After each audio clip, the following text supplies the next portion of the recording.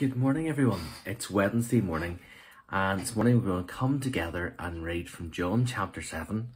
We're going to read verses 25 down to 52 as we continue our series in John for Lent. So let's read this together.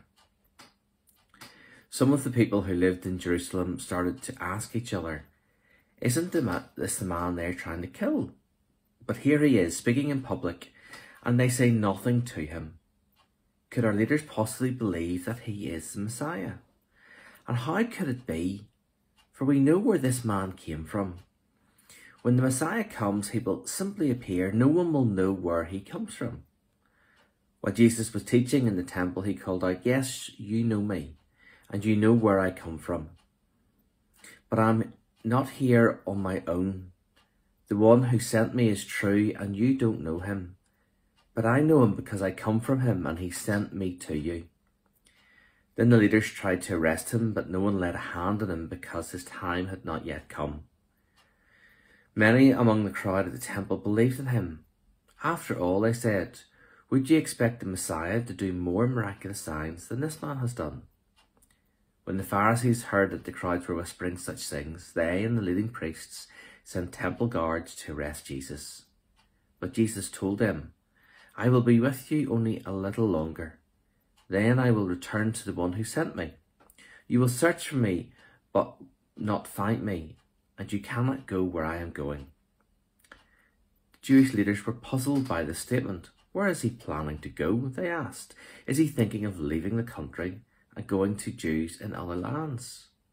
Maybe he will even teach the Greeks.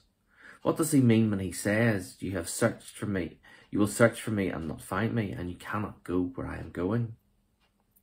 On the last day, the climax of the festival, Jesus stood and shouted to the crowds, "Anyone who is thirsty may come to me. Anyone who believes in me may come and drink, for the scriptures declare, rivers of living water will flow from my heart." When he said living water, he was speaking of the Spirit who would be given to everyone believing in him. But the Spirit had not yet been given, because Jesus had not yet entered into his glory. When the crowds heard him say this, some of them declared, "Surely this man is the prophet we've been expecting." Others said, "He is the Messiah." Still others said, "He can't be. Will the Messiah come from Galilee? For the scriptures clearly state that the Messiah will be born of the royal line of David in Bethlehem, the village where King David was born." So the crowd was divided about him. Some even wanted him arrested, but no one laid a hand on him. When the temple guards returned without having arrested Jesus, the leading priests and the Pharisees demanded, Why didn't you bring him here?" "We have never heard anyone speak like this," the guards responded. "Have you been led astray too?" the Pharisees mocked. "Is there a single one of us rulers or Pharisees who believes in him? This foolish crowd follows him, but they are ignorant of God's law. God's curse is on them." Then Nicodemus, the leader who had met with Jesus earlier, spoke up. "Is it legal to convict a man before he is given a hearing?" he asked. They replied, "Are you from Galilee too? Search the scriptures and see for yourself. No prophet ever comes from Galilee." Amen. And that brings us to very nearly the end of John chapter 7. It's again another interesting passage, again one that shows human nature. As people judge Jesus on what they think and what they assume he's from Galilee. They even say, "But the Messiah's going to come from the line of David from Bethlehem." They don't even realise that Jesus was born in Bethlehem.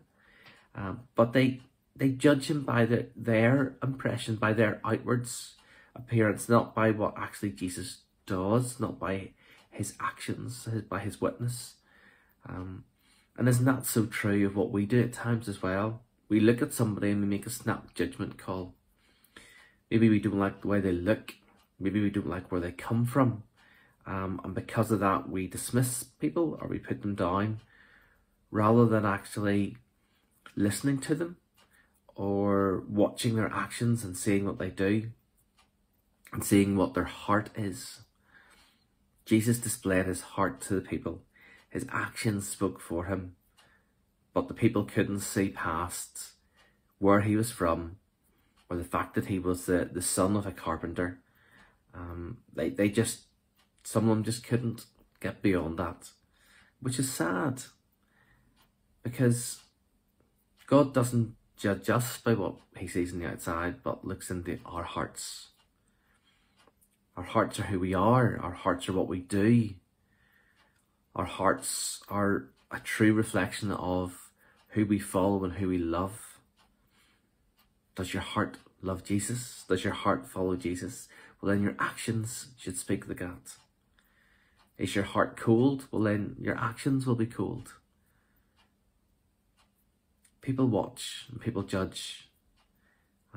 Let us judge in the right way. Let us make assumptions in the right way. Let us not judge at all, but let us accept people is what we should do. But I know that as people we will judge. I know that we are very quick to point the finger. But before we point that finger, let's point it back at ourselves first of all. Let's think about what our actions say, about what our actions speak to, and let's think about what people think about us as they would look upon us.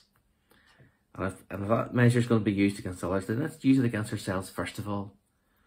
Let's turn it on its table, turn the table on its head, so to speak, and think about where it points to in our relationship with God before we even start to think about talking of somebody else. If the people had done that and thought about themselves, about their own actions, rather than simply pointing a finger at Jesus, it would have been a very different world, wouldn't it? But then God told us what was going to happen.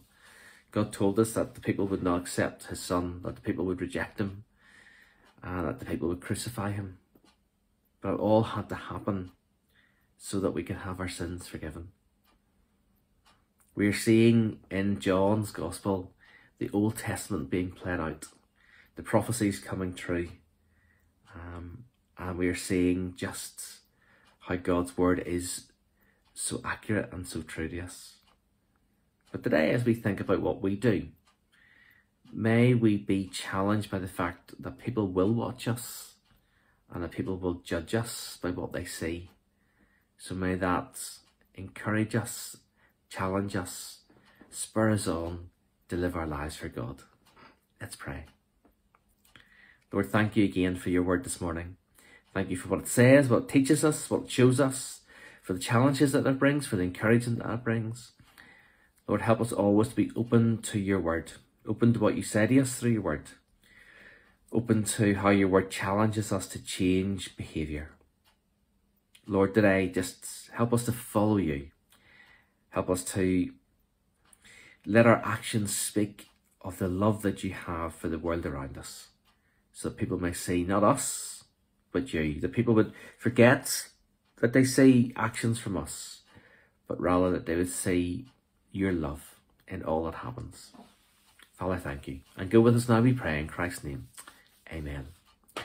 Thanks, folks, for joining in this morning. Remember, I'm back again tonight at 7:30 for our Bible study, so you're very welcome to join us for then. And then back again tomorrow morning at 9:30 for our next Bible reading. Take care and God bless.